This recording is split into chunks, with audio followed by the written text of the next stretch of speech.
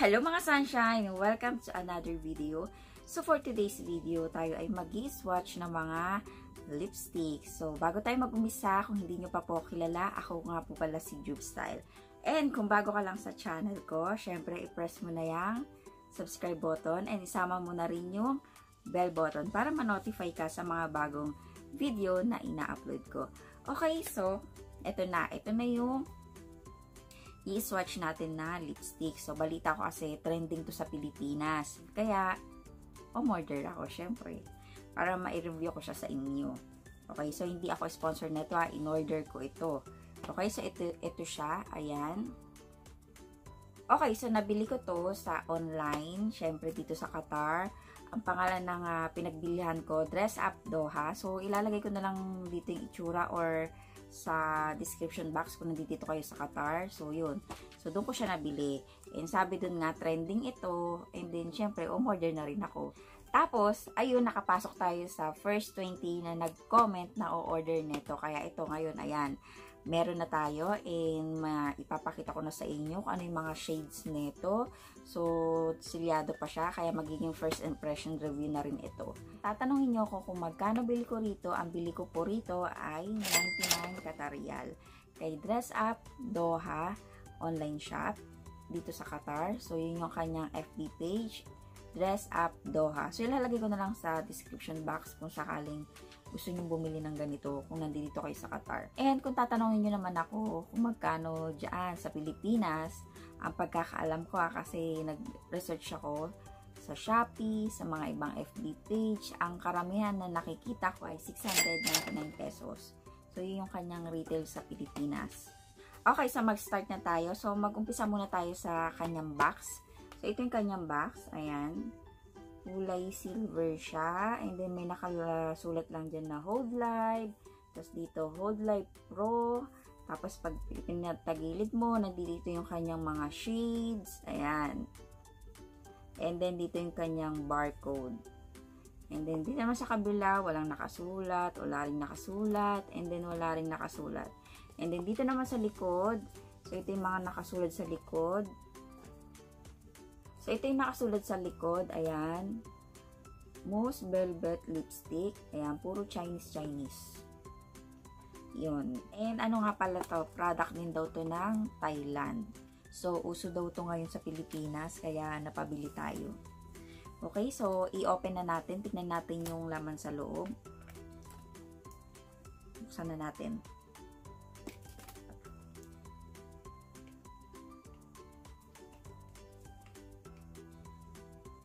Okay, buksan na natin. Ang hirap magbukas pag may kuko. Ayan. Ayan.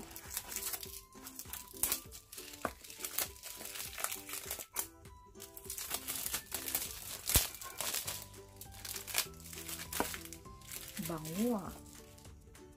Bango. Okay, so ito na, wala na yung plastic. So, ayan. Ayan, yung shade niya, ang gaganda, diba? So, ayan. Nasira ko. So, okay, open na natin.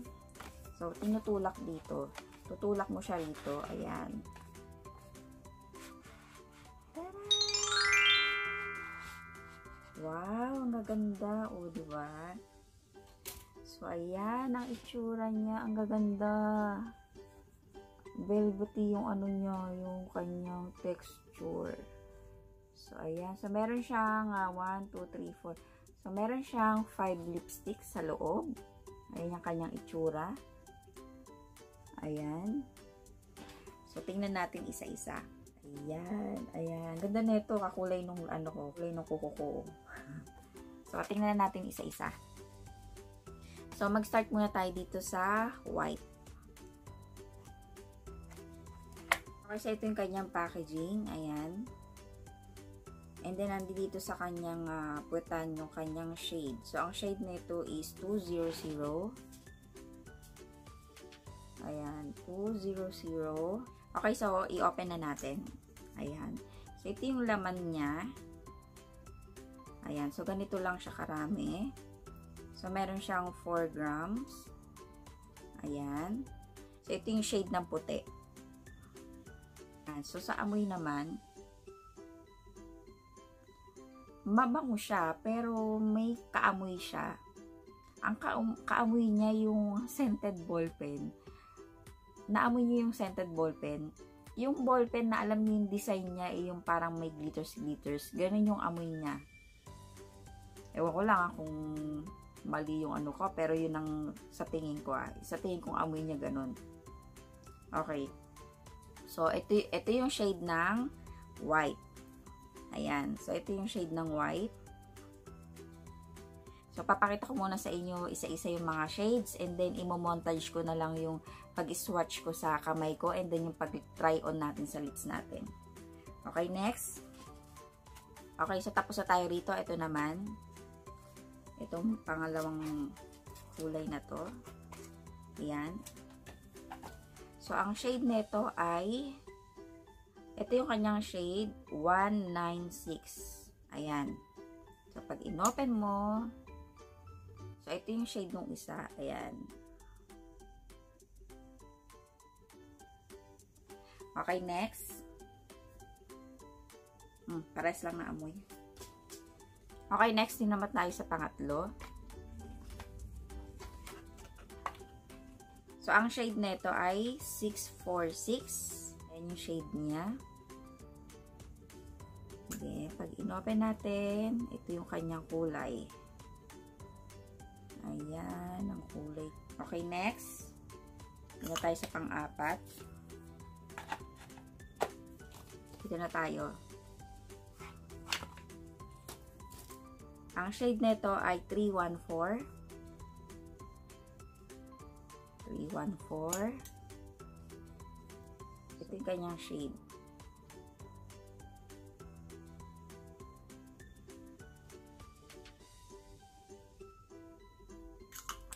Last, ito na yung pinaka-last. Ito yung last. Ang shade nito ay 316. Ayan, 316. Isa lang talaga amoy. So, ito yung shade niya.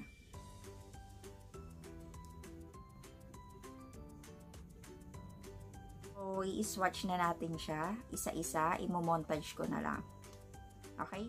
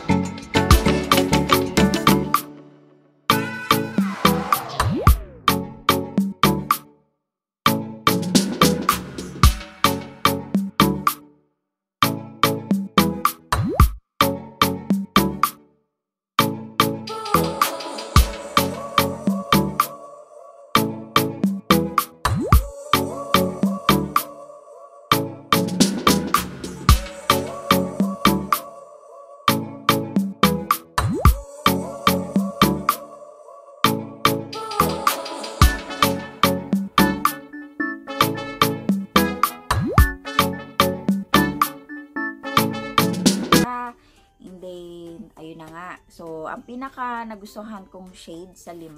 So, lahat naman sila magaganda. Pero ang pinaka nagustuhan ko, itong white, yung 200, and itong parang light brown na, ang shade nito is 314. Kasi, yung pinaka lightest sa 5. Itong pinaka dark, and then, ito yung pinaka lightest. Kasi, itong tatlo, parang pare-pares lang yung kulay niya. Parang lang sa tingin ko lang. Pero ito, saka ito yung nagustuhan kong shade, pero lahat sila, okay sila, maganda sila lahat. Napansin ko, yung mga shade niya, totoong bagay siya sa all skin type. Kung maputi ka man, kung morena ka man, or dark man yung skin mo, bagay sa iyo itong mga shade na ito.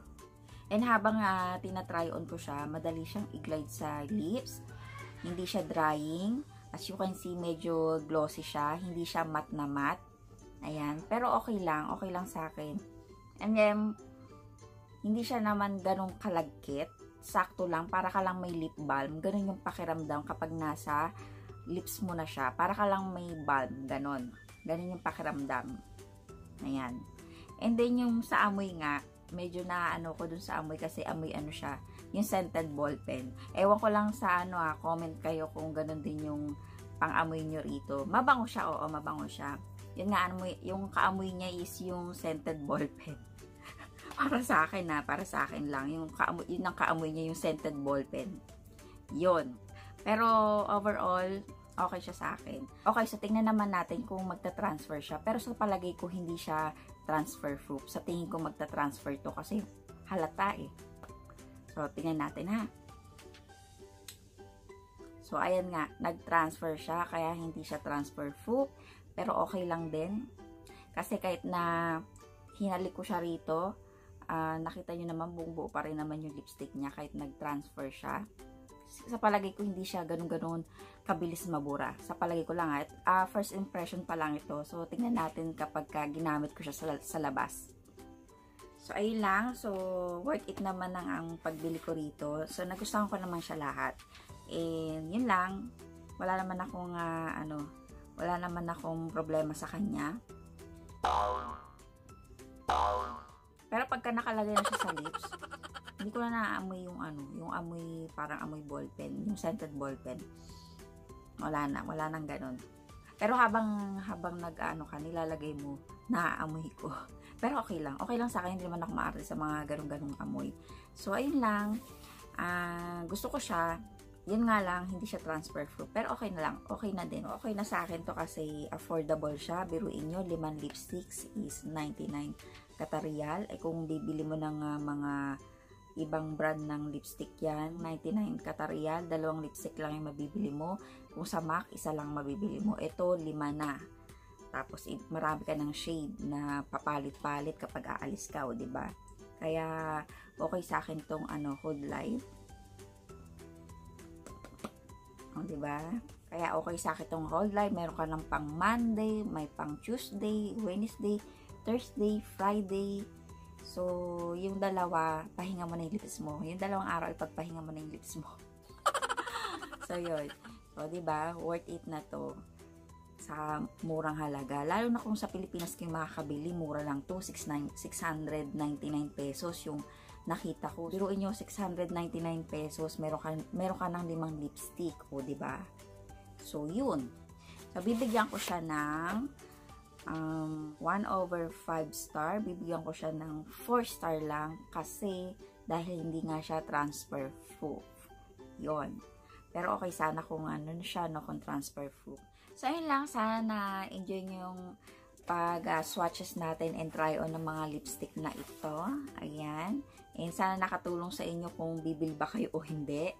Alam ko, ayan, marami munang nanonood ng review bago bumili ng mga ganito. Pero worth it naman yung pambayad nyo kasi, diba, kung sa Pilipinas kayo bibili sa halagang 699 pesos, meron ka ng lipstick na 5, diba? So, inuulit ko, hindi ako sponsor na. Kaya nasa inyo yan, hindi ko kayo pinipilit kung bumili kayo man o hindi. Okay? So, ayun, kung nasa Qatar man na kayo, okay na okay din yung pinambayad nyo ng 99 qatar.